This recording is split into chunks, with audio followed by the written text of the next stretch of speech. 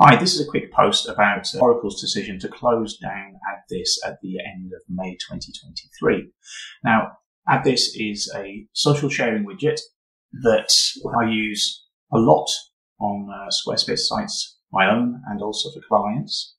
Here it is installed on my website. If I refresh the screen, you can see it does this nice thing where the share count goes up and you've got a very prominent sharing buttons. These are adaptive, so it works out what the user has shared to the most, and it shows those sharing options to them.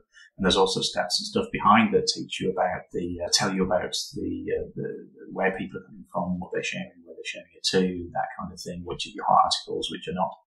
It's a real shame that AddThis is going, because I'm going to lose all of this sharing information. I think those shares do give provenance and validity to an article. So if you're looking at this article, you can see it's got the 81 shares. So when you start reading it, you know that at least 81 people have previously found it useful, and so maybe it's going to be useful to you. So what I'm looking for now is a new sharing widget, but I'm going to have to start from scratch, because all of the sharing information inside AddThis I can't export and use it to put into a new widget unless there's something out there that you might know about, in which case you can maybe let me know in the comments.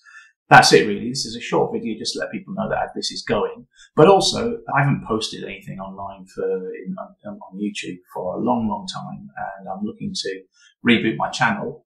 So if you're interested in getting Squarespace tips and tips on coding, on news on things, new developments in the system, opinions, which I'll be frank about, and then do the old like and subscribe thing, whatever it is that you do down here or there, and you'll see me again.